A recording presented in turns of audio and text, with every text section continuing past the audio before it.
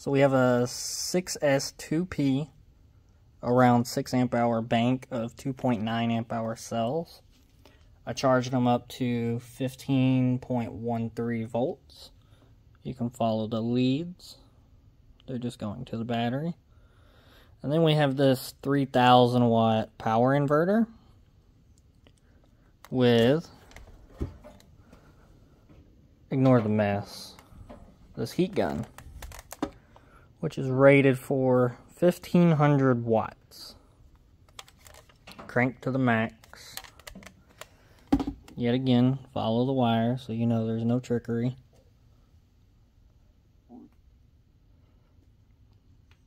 Okay, so we're going to crank this to the max and watch this voltage. Okay, turn it on, start the clock.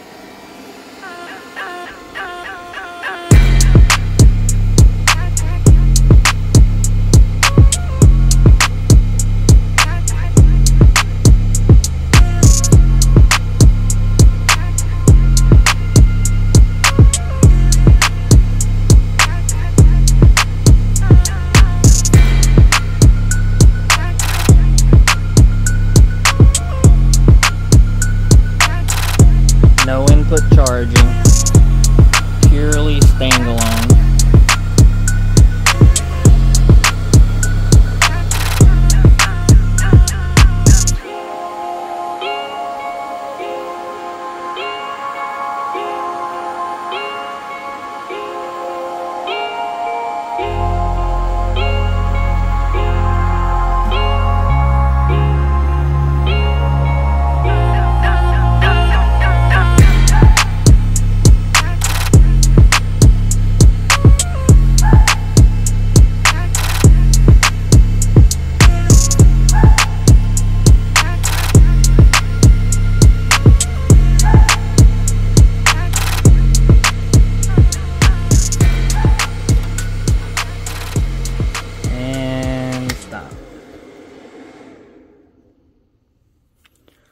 Around 1 minute 23 seconds of pure 1500 watts.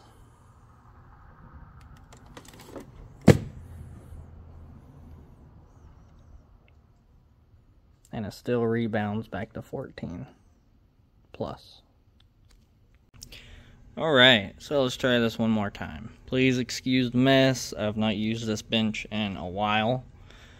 But here we have a Term Lab Magnum. You can follow the yellow cord going to here. For the clamp, what I've done is I hooked it into the power inverter. For the sub, I hooked it also into the power inverter to get the 110 AC voltage. From over here, for the battery, it's just going directly into the battery. As you can see, the battery is at 15.2. The only things that are connected to the battery that are out of picture are for these two power supplies. But as you can see, they are off. They're only hooked up, one, to get this measurement, and two, I charged it up prior to this video. So basically, I have it hooked up just like you would have a Term Lab hooked up in your vehicle. So this power inverter is acting as the amplifier. This 1500 watt heat gun is acting as your subwoofer with the coil and all of that. Your battery is acting as the battery. So here we have a 6S2P 2.9 amp hour SCiB bank. Let's see how it does with around 1500 watts. Ready?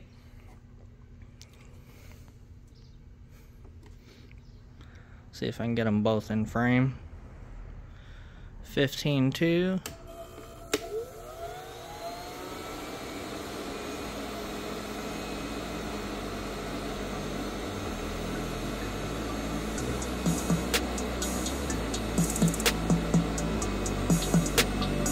pulling 1040.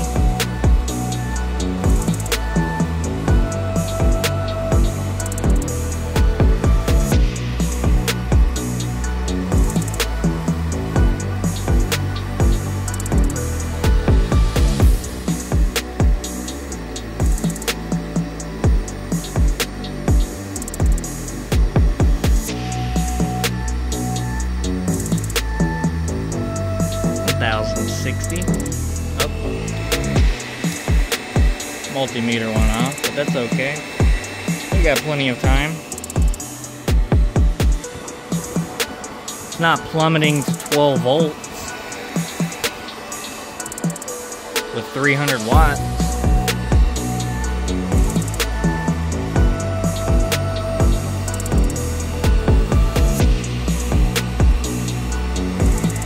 Oh, there's 1150, 1160.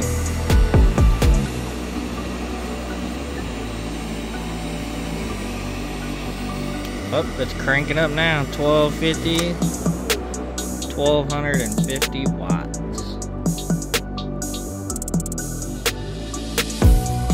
And it still rebounds right back to 14 plus. As you can see, these are still off. Turn them on now. You can watch the voltage climb. But that was off. Okay, same test once again. This time I have this dialed back to roughly 300 watts. The 6S1P battery. The only thing that I thought that could have made this not a 100%, accurate test is that this amplifier, even though it's not powered on, was still hooked up. So in my head, I thought, okay, there is capacitors in there, so maybe it was adding a little bit of capacitance, altering the test. So as you can see, I disconnected, aka cut them. Power supplies are off.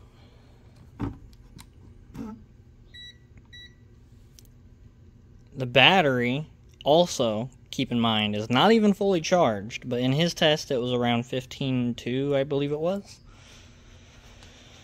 Still term lab set up. And like I said, this is dialed back to roughly 300 watts, so let's see how long it takes for it to hit 12.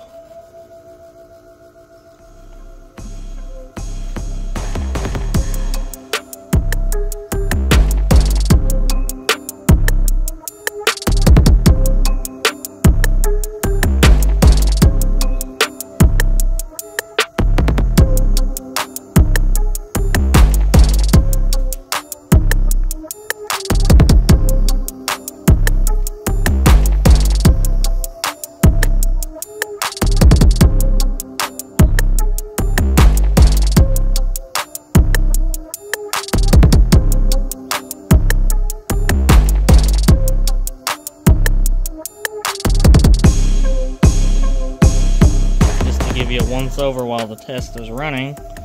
You can follow all the wires. There is no trickery.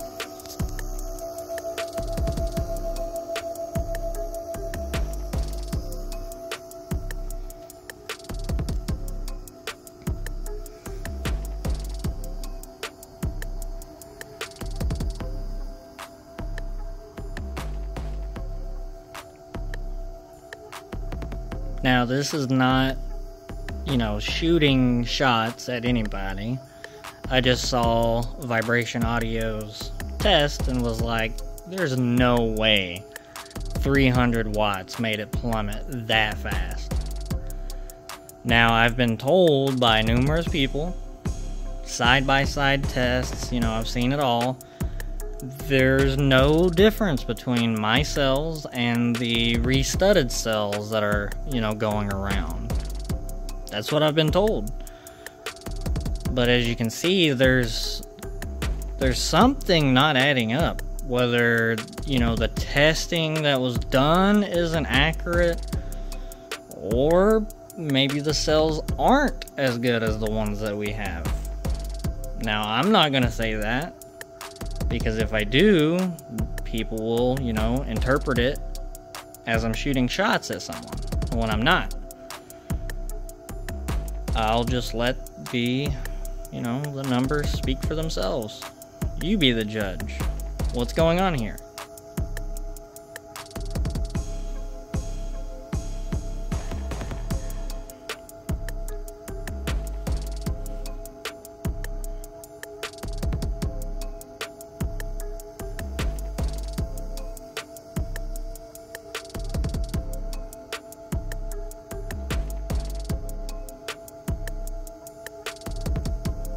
Still going.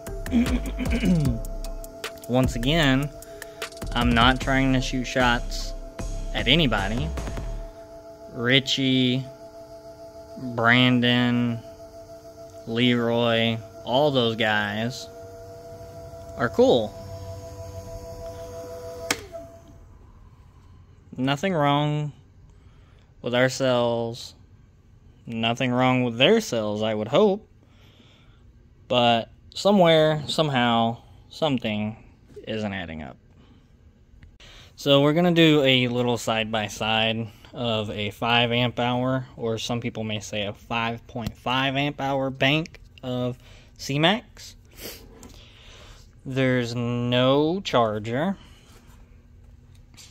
no amplifiers hooked up.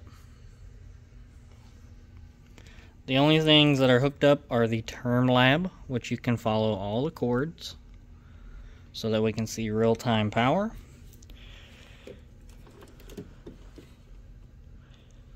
And the heat gun with the inverter sitting at 15.2. I'll start the test at 50 seconds and we'll see how long it holds. And so we're pulling 600 to 800 watts.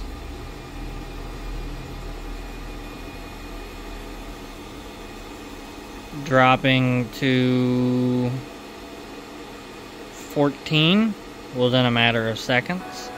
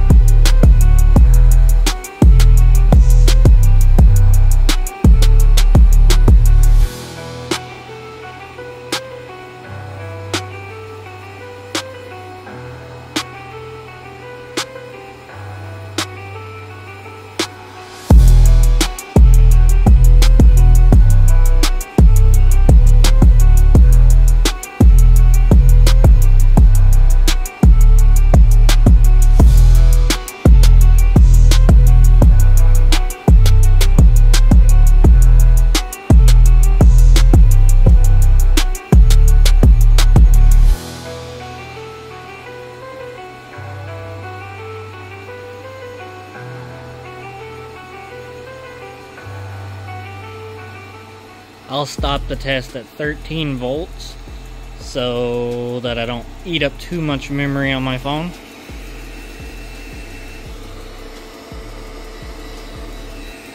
Thirteen. Okay, so same exact test as I literally just ran with the CMAX, but this time we have roughly 6 amp hour of SCiBs. So the capacity is very close to the same.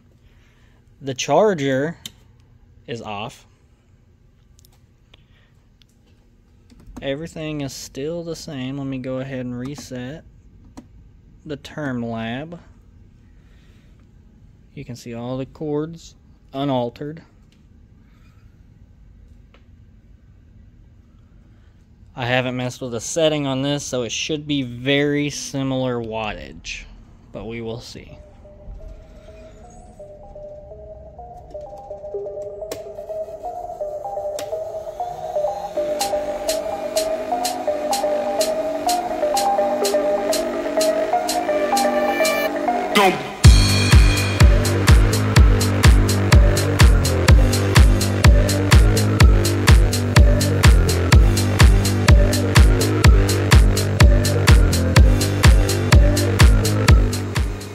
Same thing, 600 to 800-ish watts.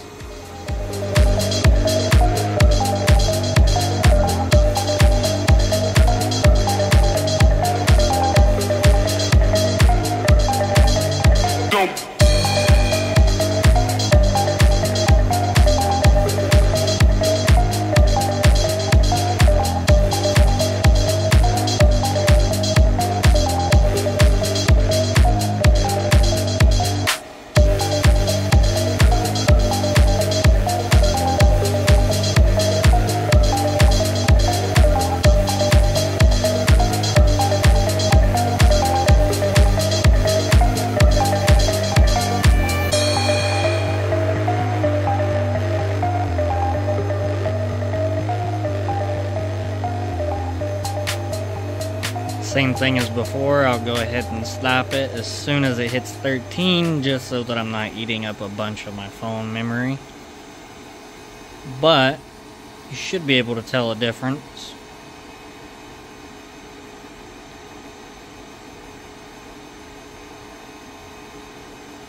Six versus 5.5 amp hour, or 6 versus 5 amp hour, however you want to look at it.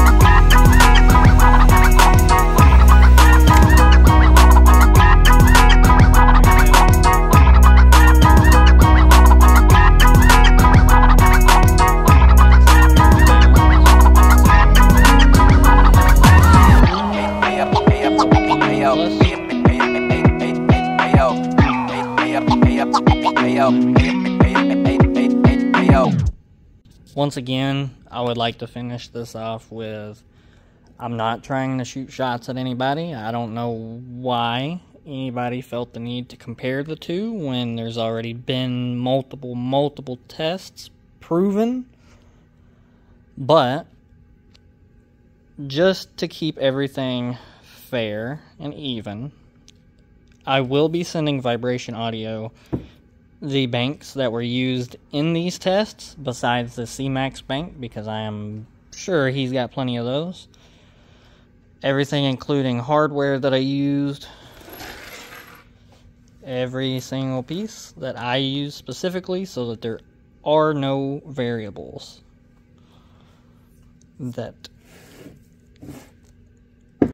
So, just as promised, I have the 6S 1P and the 6S 2P of the 2.9 amp hour cells, along with all the hardware that I used, and I will be sending them out to Richie for testing.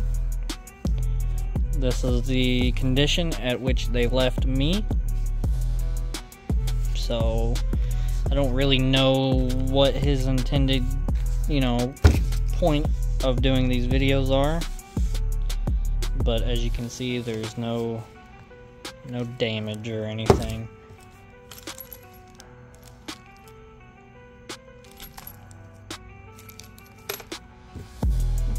Okay, we'll see where this goes.